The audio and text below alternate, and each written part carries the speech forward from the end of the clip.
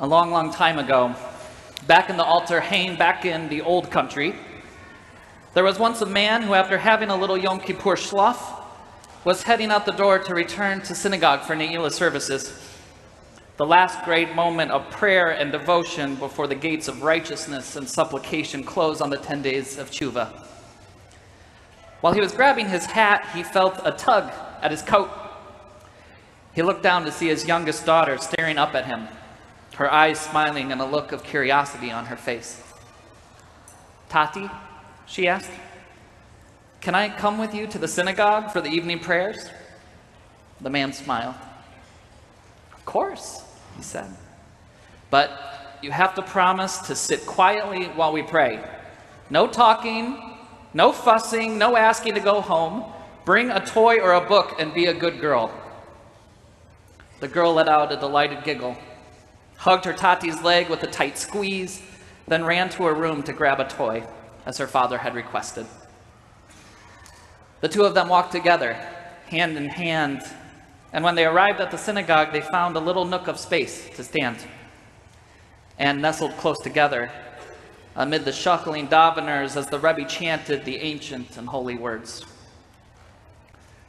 Whispering the Hebrew from his prayer book, the father looked down at his daughter with a smile on his face. She had her eyes closed up tight and she was rocking back and forth. How cute, he thought to himself. She's pretending to pray just like a real chassid. But shortly thereafter, a sound of anxious murmuring replaced the Hebrew words of the machzor.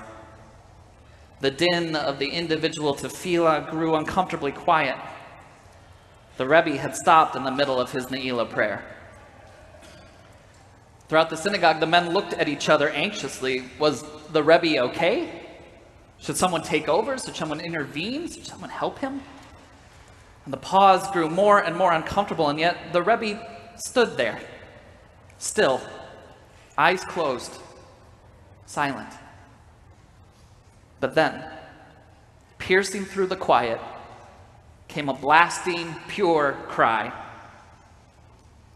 The men looked around in shock, but none were as shocked as the father, who looked down in horror to see his daughter, her cheeks puffed out, blowing as hard as she could on the toy flute that he had bought her for Rosh Hashanah. The men stood, afraid to move a muscle, their eyes fixed on this little girl who had breached all sense of decorum and all sense of Jewish law with her need to play. But before anyone could say a word or snatch the flute from her mouth, the Rebbe picked up his prayer, once again rocking back on his heels and toes, his words even stronger and more emotional than before. When the service ended, he turned to the congregation to explain. "As I was davening, I felt the gates of prayer were closed to us. But when that girl blew her flute, so pure, so honest, I felt them fling open. And then and only then were the words of our prayer able to rise to the heavens. And my dear friends, they did so as if they had wings." There are always points in my life when I think that I have this Judaism thing figured out. When I go down some rabbit hole of theology and philosophy, of history and culture, and the logic of it all seems abundantly clear. The numbers add up the way that they're supposed to, and the proofs and the argumentation seem so sound that any refutation would feel weak or seem naive.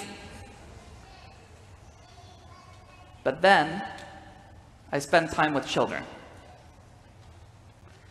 And that shaky edifice of certainty crumbles and falls back to the earth where it belongs. Because when I see how children experience this world, how they experience our tradition, how they experience one another, and how they experience God, it's humbling to a point of astonishment. And it's humbling because it's a reminder that if we are doing Jewish solely with our heads, if we are approaching our relationship to Torah and to holiness as if we were in a classroom or a lecture hall, then we are missing the point of this whole thing entirely. Our children have this incredible way of seeing, of speaking, of questioning from a place of honesty and sincerity that we, somewhere along the journey of our lives, let slip away. Just recently, on a religious school Sunday morning during tefillah, my teacher, whose name is Gabriel and happens to be 3 years old, told me that God is in his family because that's where people say, "I love you" most.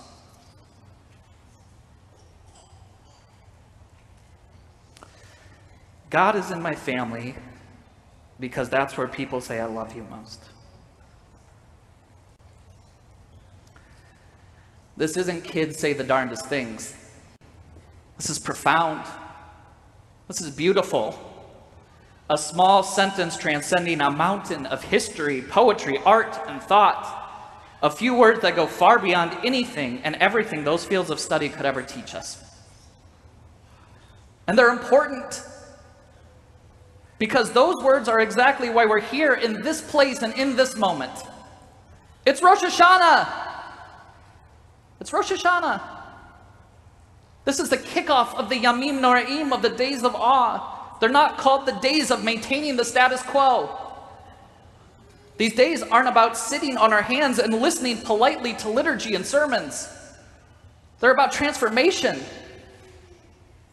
They're about unsettling the very foundations of who we are.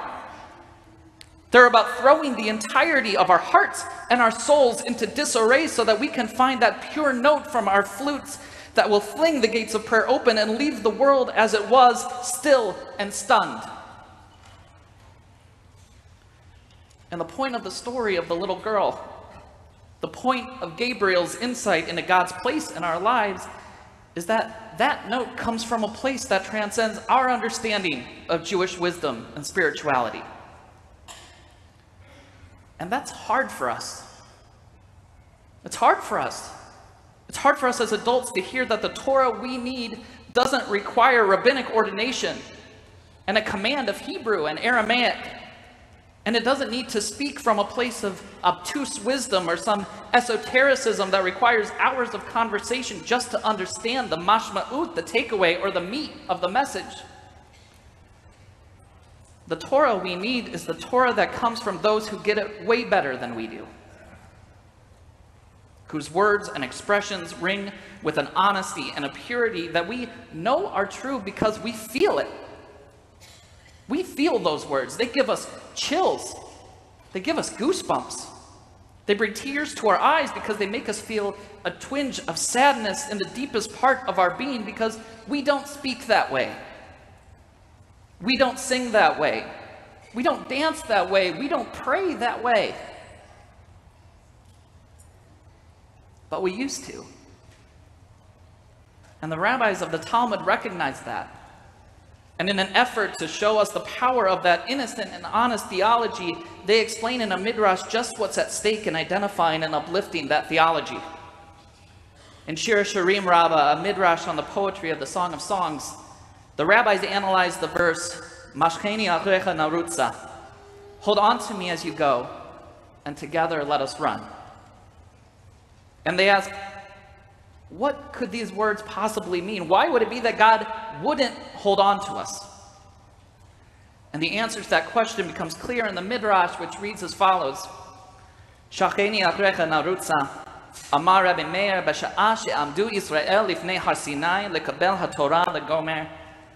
Rabbi Meir said, at Sinai, when the Jews were ready to receive the Torah, God said to them, am I supposed to give you this Torah without any sense of security? Bring some good guarantors that you will keep it properly, and then I will give it to you. The Israelites reply, our ancestors will be our guarantors. To which God says, your ancestors need guarantors themselves. Abraham questioned me. Isaac loved Esau, who was wicked, and Jacob thought that I mistreated him. So the Israelites offer a different guarantor. Our prophets, they say. To which God responds, I have complaints against them too. In Jeremiah it is written, the shepherds sinned against me. And in Yechezkel, in the book of Ezekiel, it is written, Israel, your prophets were like foxes. And so the Israelites try one last time. Our children are our guarantors. To which God responds, now that's a guarantor. For as it is written in the Psalms, from the mouth of children and infants you established oaths, strength. And this oaths, this strength, is Torah. Now it's easy to miss the ikar, the essence of this passage, and pull from this text that our children are simply an insurance policy for God. But that's not what's going on here. God needs assurance, not insurance, but assurance that the Torah God is giving to Israel will not only be met and followed, not just expressed and taught, but lived and celebrated. And so God asks for a guarantor and is only appeased when the Israelites suggest that the guarantor should be their own children. What makes them the promise of our future and the fulfillment of our claim to God's love and covenant? Not that they simply exist. Not that they are signs or symbols of continuity and survival. This has nothing to do with who they will be. It's about who they are right now. It's about the incredible beauty of that verse from the Psalms, Mipi olalim ve'enokim yasadata oz, from the mouths of children and infants, you established strength, you established Torah. Living Torah, celebrated Torah, flows from the mouths, from the hands, and from the feet, and from the hearts of our children. And when I say our children, I mean all of our children. This isn't a learning opportunity exclusively for parents and guardians. The Torah of our children isn't a question of biology or if we choose to have our own children or not. It's about us, whoever we are, not ignoring the sound of the flute, about actively listening to it and letting it inspire us to play a note of our own. It's about understanding that our children shouldn't be simply allowed to be in the sanctuary, allowed to participate in our prayers, our learning, and our rituals, but that they should be the focal points, the models for how to express the songs of our hearts and the questions of our lives. This isn't about them getting candy from the bima, or having a place to sing songs in Hebrew and say Kiddush on Shabbat mornings. This is about us. This is about my teacher, Gabriel, teaching us that God is in the places where people say, I love you most.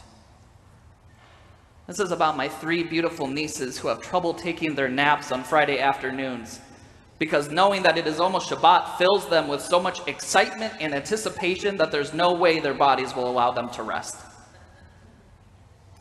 My nieces Eden and Sasha, who have transformed the way we do Natilat Yadayim in our family, because what was once a rote ritual has become, through their kavanah, through their intentionality, a ritual of singing, of laughing, and honest joy each and every week, as the conclusion of Kiddush is met with a parodied version of When the Saints Go Marching In.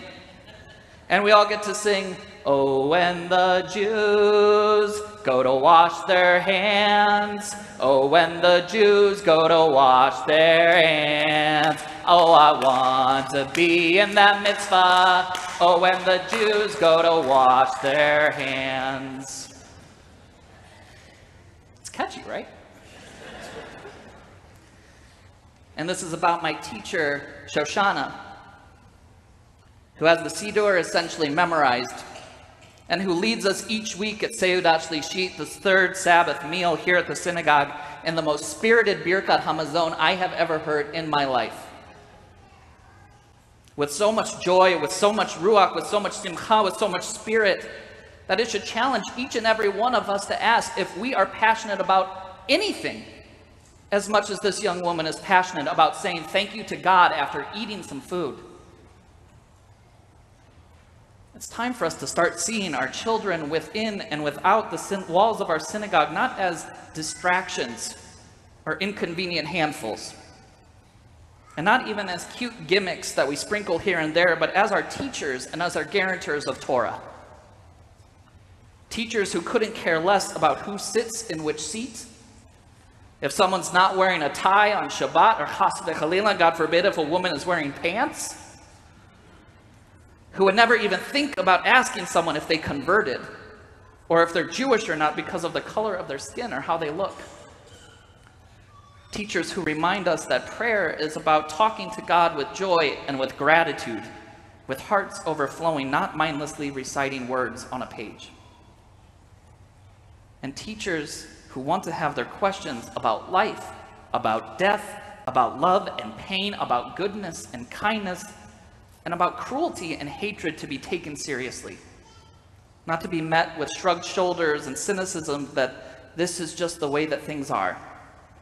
Because that answer is not good enough. And it should never be good enough. Then and only then, when we really see them, when we see them as the theologians and the poets that they are, as thoughtful and honest and holy, can we do this Judaism thing the way that we're supposed to. When we can learn from them and be reminded of how we used to be, so that we can pray, really pray, to sing at the top of our lungs and dance without any sense of embarrassment or shame. When we can believe in the magic of our customs and our rituals and cleave to them like the diamonds of history and tradition they are. And when we can look around at the people around us and see safety, warmth, and family. Family. These are our tiny treasures. Not because they're cute, not because they will, please God, grow into Jewish adults, but because while the gates of prayer threaten to close on us and we stand idly by, worrying about emails and phone calls, appointments and meetings, and all the other narishkeit that comes with growing up, they're sounding that pure and holy note from their toy flutes. Rosh Hashanah and all of these days of awe are about transformation, about awaking the sleeping child within us. Not just during the high holidays, but always, so that we can pray, so that we can question, and so that we can live with the love and wonder of life the way that we used to.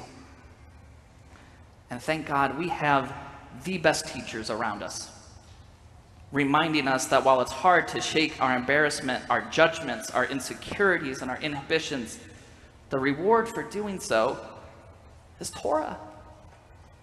Torah in its purest form, and Torah the way that it was meant to be. Enough scolding, enough shushing, enough separating.